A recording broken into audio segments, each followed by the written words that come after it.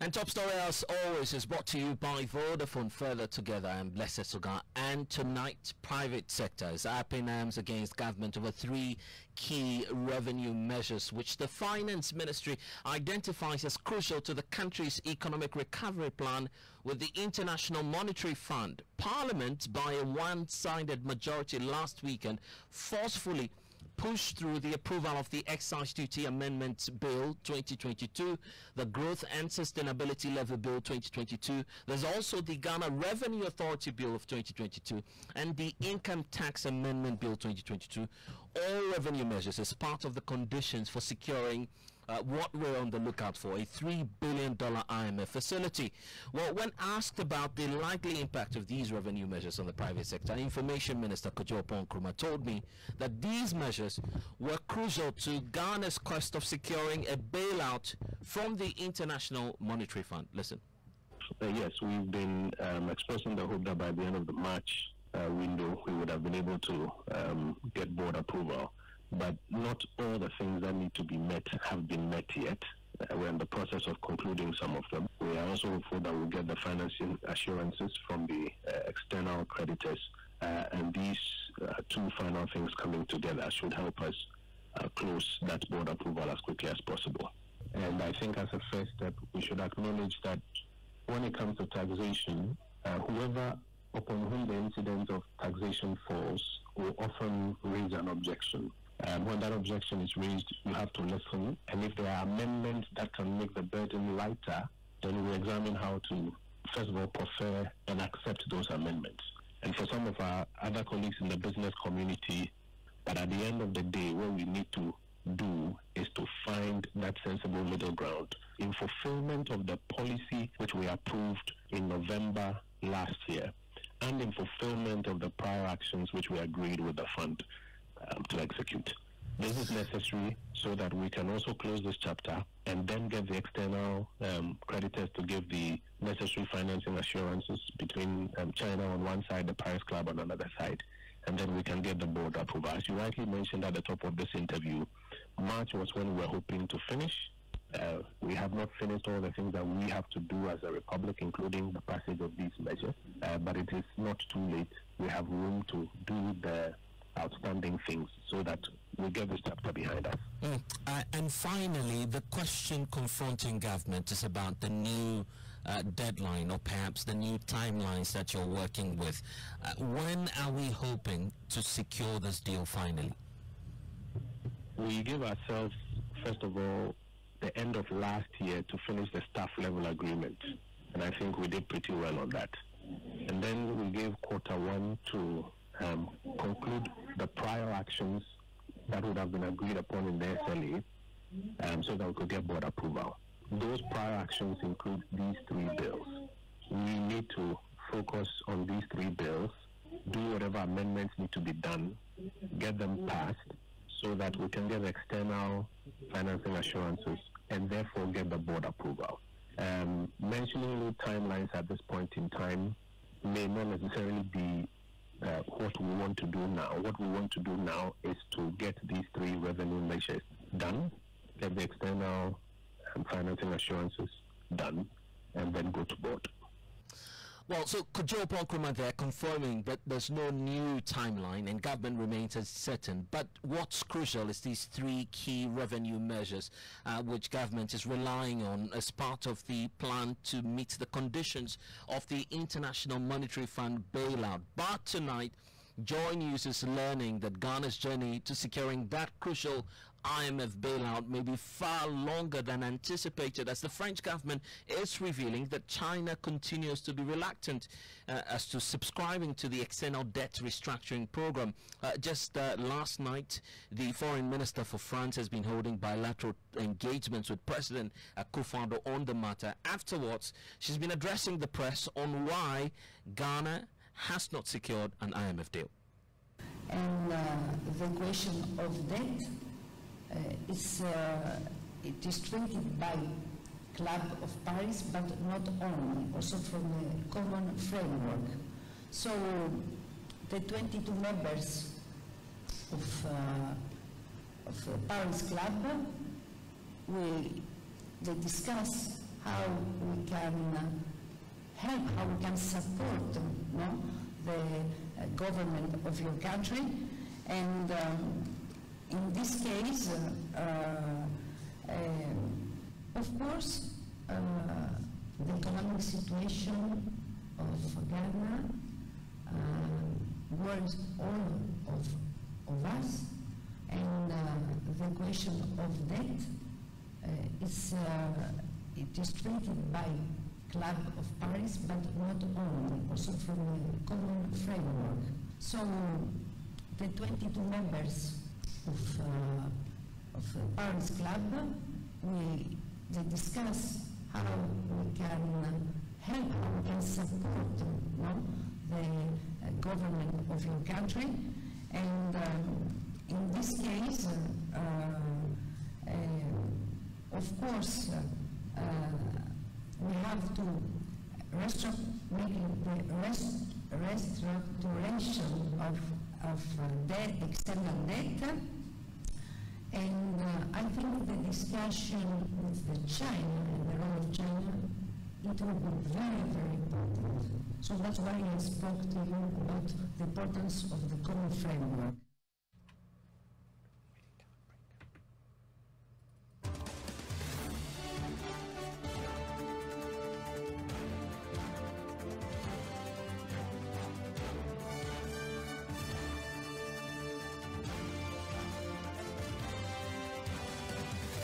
So it's now confirmed that we're nowhere close, but government is relying on these three key revenue measures. But there's a clear message on that from the business community that the IMF austerity, even before approval, is beginning to bite hard. I want to bring in my colleague James Aveji, who monitored a press conference addressed jointly by the AGI, GUTA and the Chamber of Commerce. James, tell us more, and why is the business community worried about these three revenue measures that are crucial to securing the IMF deal?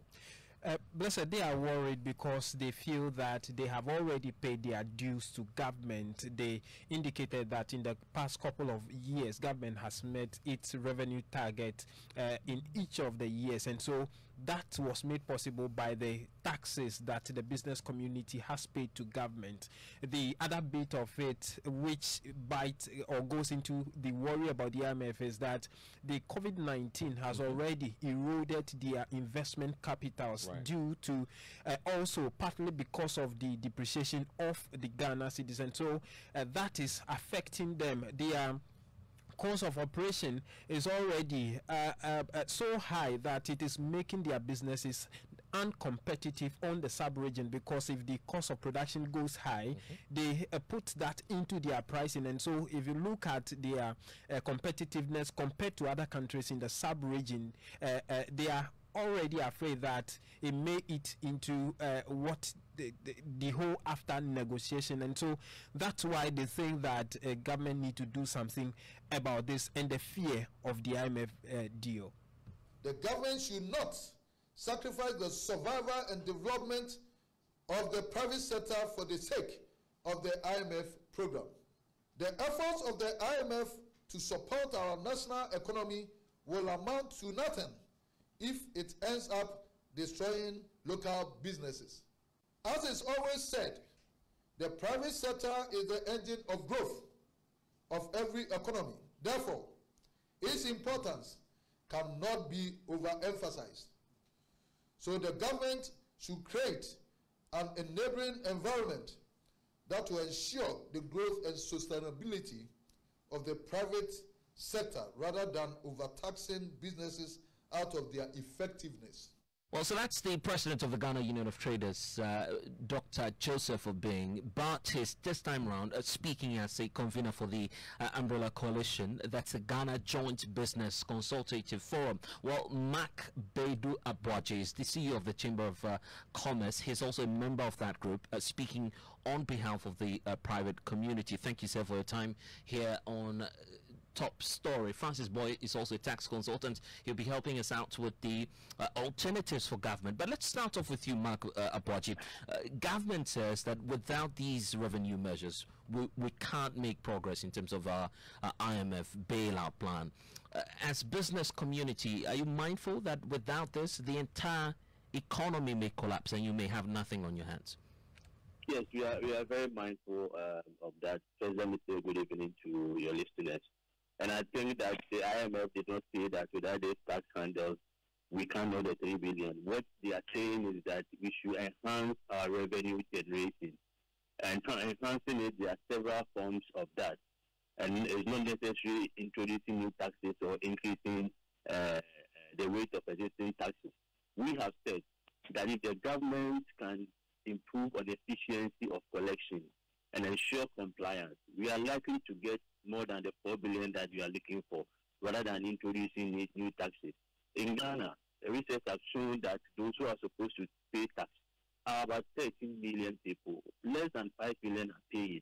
If you rope in all those who are supposed to pay, and everyone will be paying a bit and pieces of it, we'll get the money that the government is looking for. Instead of piling taxes day in, day out on the few businesses and individuals that they can identify, they keep on piling the taxes, ensuring that they get a revenue. It's a lazy way of, for me, getting the revenue. One thing that the IMF also said, it's two-legged affair. You are either looking at your expenditure and also your revenue. You don't have to overburden the private sector to get your revenue and asking us to tighten our belt. While yourself, you are not tightening the belt of also reducing your expenditure. I don't think the IMF will be happy. In the end, they give us the 3 billion and they come and realize that all the business that we have in Ghana have collapsed. Go and check our GDP and look at the contribution of the private sector to our GDP and look at the contribution of government.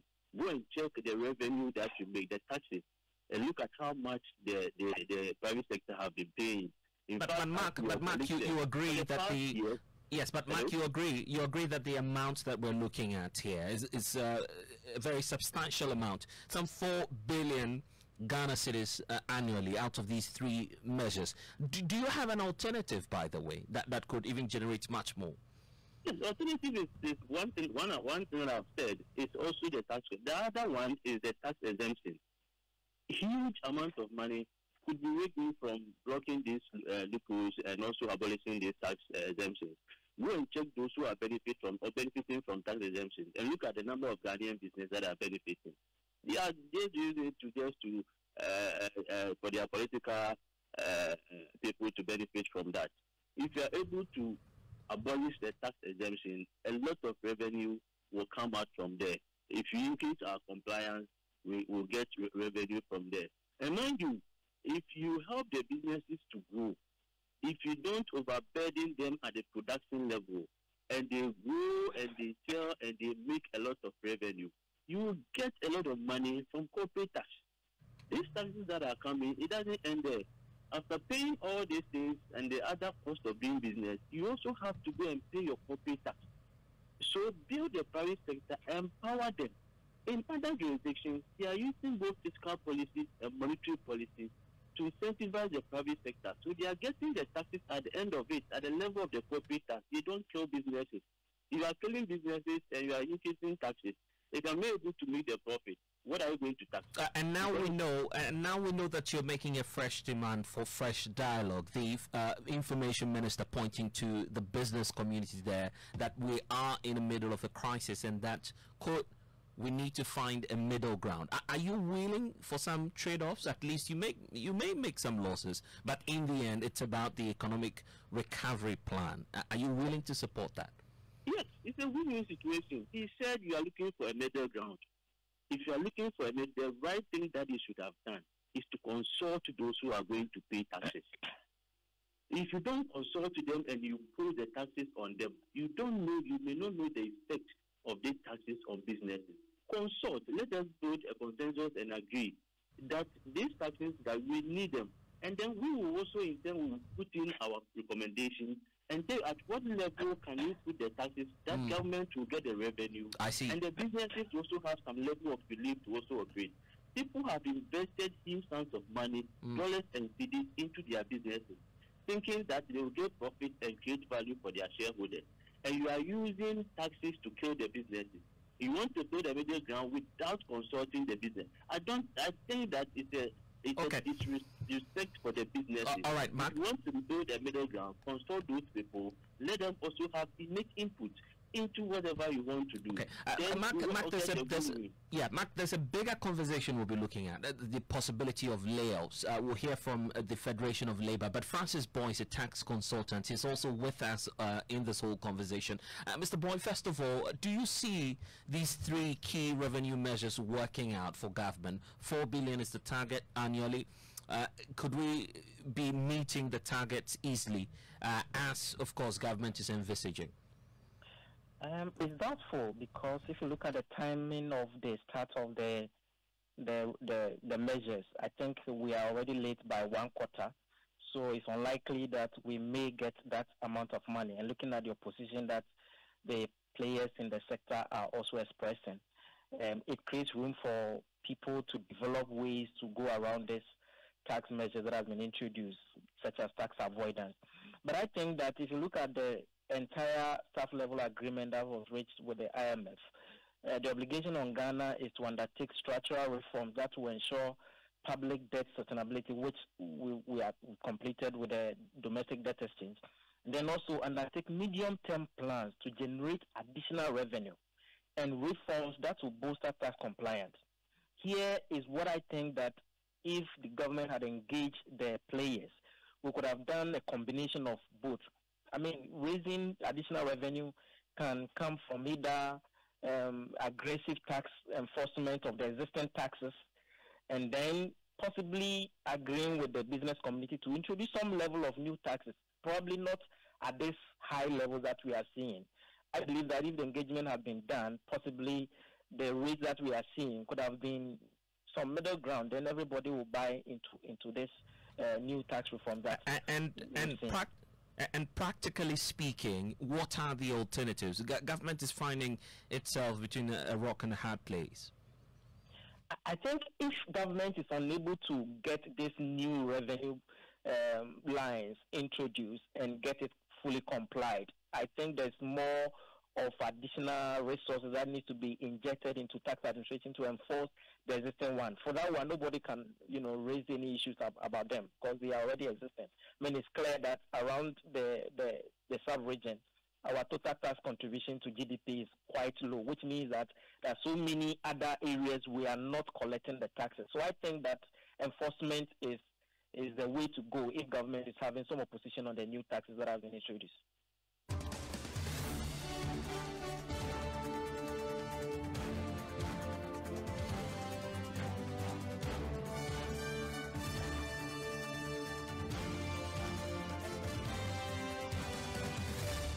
And tonight there's a lot unfolding with regard to this conversation about the three key revenue measures and its implication for the business community. There's the aspect of labor and the potential layoff that's imminent within industries. James, you've been listening to that argument from the Ghana Federation of Labor. What are they telling us? Exactly, Blessed. So the Federation thinks that as the cost of production is going high and government will be taxing the profit of these industries operating in Ghana, they may not have enough money to hire hands in their industries, and so it may result in mass layoffs in the country. Abraham Kumsin is the president of the Federation. We can listen to him. If the industry collapses, what will be your members? There won't be any trade union. You see, that's why we're here, because you could see that this forum predominantly is for the business owners. And why should a trade union be part? But we sense danger that once their businesses collapse, once they relocate to Togo or Ivory Coast or wherever, we can follow them there. And I'm grateful, James Aveji, my colleague, monitoring all of this developments at the news conference that was addressed by the Ghana Joint Business Consultative Forum. Mark Boedu Apawu is the CEO for the Chamber of Commerce. He's joined us with his perspective. Then we heard from Francis indicating that government may not meet that target of the 4 billion per annum. Gentlemen, stay with us because Abraham Kumsin is also joining the conversation. Mr. Kumsin, what numbers do you anticipate, first of all, in terms of this potential layoffs? Oh, uncountable. Already we've lost a lot of them. And you can check from the Labor Department or the Statistical Service. They have the figures. They can give you accurate figures of, job losses. And see, all what we can say now is that we don't know why. Because the people from the academia, we have economists, we have even the MPs in government, MPs, that is the MPP MPs, have raised concerns about the performance of the finance minister. We shouldn't be wasting our time discussing the person. Why is the president not reshuffling? Why? The finance minister, people have raised issues about the competence of the man. It's a fact. I'm not saying it. At a point, we have about 90 plus MPs, MPP MPs, raising concerns, raising issues about the man's capabilities. That president, change this man. He cannot lead us into IMF. Because the figure that he's bringing, and his projections are not accurate. That's the problem. And if they are maintaining but Mr. Kumsin, we need to save, quote, a dying economy at this point. So you agree that we're not in normal times. We need to find a solution. Yes. If that player is still in the team, why do we change? Players, even football matches. The coach monitors the performance of each and every player. If he sees that no, this guy's performance is not good, don't change. Why? We shouldn't bother ourselves with all these, issues that we are talking about. The finance minister must be changed. That's all. Okay, that's your right. That's your opinion on the matter. The president, of course, has the ultimate power to do that dismissal. But from the perspective of the, I get your point. But let's remain focused on. Yes, I get your point. Because the taxes that are being paid by the business people in this case, too many of them. Okay. 17 taxes. Mr. Kumsin, let's solve the problem about the potential job losses. In the estimation of the Ghana Federation of Labour, what recommendations are you making at this point in terms of averting this disaster that you're talking of? Recommendation rate. AGI, we are workers. The AGI, the owners of the taxes or businesses, they came out with proposals. This presented this thing to Parliament. And they wanted, I can read it out for you to hear. They came out with a lot of proposals for them to consider. They didn't have it. They never engaged them. That's why today they met and they are sending another petition to the president himself. They came out with a lot of things, alternatives. What can be done to, arrive at whatever figures that they want. But if a liar, that's how I speak. If you may like it or not, I don't care. But the people who are managing the economy are not being truthful to us. They are telling us they want this money, they want that. Look, are they not the same people who said that e-levy can solve every problem? They went to Parliament that the e-levy, when the e-levy is given to them, they will do it, use it for so many things. We're not going to go to IMF and all that. They wanted another, property tax. It was also approved for them for this finance minister. So what is it? We're just playing games with it. We're wasting our time. We're always finding excuses. The finance minister is not competent. I'm telling you this. Look, we can give you billions of cedis, billions and billions of dollars or pounds sterling. You mess it up. Look at what happened in Britain.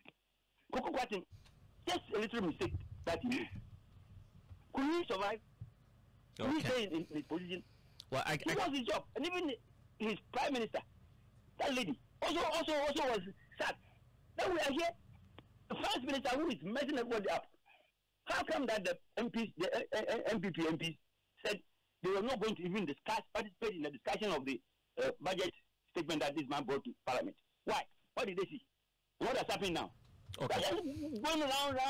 They want money. Indeed. Could not come and you say that 4 billion. If you give them $100 billion, they will chop. They will mess it up. I'm telling you this. Okay. So they should remove the finance minister. I get the point. So the position of the people there who can take up that position. And I get the point there. The position of the Federation of Labour is that we, of course, deal with the aspect of the political class, especially the finance minister. We need to wrap up, gentlemen. Let me start off with you, Mr. Boy. The way forward about averting this potential job losses, and then I'll come to you, Mark, to talk about what practically you'll be doing as industries. So let's start off with you, Mr. Boy, on that. So I think the obligation in terms of the tax revenue is a medium term, if you look at the staff level agreement. So I think that government can go back to the IMF and say that, look, we can't raise all this revenue within this term, so probably relax the conditionalities a little bit. And then government will engage the business community. If the rates are high, we can meet at some middle ground. Again, if we cannot raise all the revenue, possibly we can look at the expenditure side. Savings expenditure is also equal to, balancing the equation. And I believe that if this is done, we can get somewhere. But certainly, for enforcement of the existing taxes, it's a must, and we need to invest a lot in the tax administration for the GRA to be able to collect the existing taxes. That way, we will not get opposition from anyone.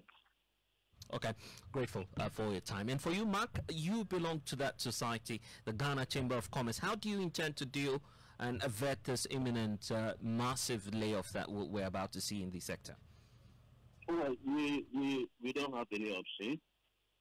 When businesses are going through difficulties, the first thing that they do is to cut costs. And the cost cutting really affects those who are working, people who are being laid off.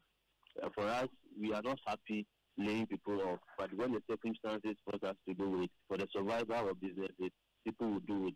That is why we don't want to get to this level. We are hoping that after sending the petition, the president will open the doors to us, for us to engage, so that we can also make clear to him the difficulties that we are going through. We don't have to get to a level where a lot of people will be. Already the unemployment rate in Ghana is high. People are completing universities. People are coming out day in, day out. They don't have a job. We don't have to compound that situation. So don't force businesses to do that. We want a win-win situation. We want Ghana to move forward. Help all of us. All right, Mark. You don't impose the tax without consulting the people. It won't work. And of course, this conversation will continue. I'm grateful to Mark Beidou Abuachi, CEO of the Ghana Chamber of Commerce, also to Francis Boy, a tax consultant, and of course, Abraham Kumsin of the Ghana Federation of Labour. And Blessed Sogah. Next is News 9.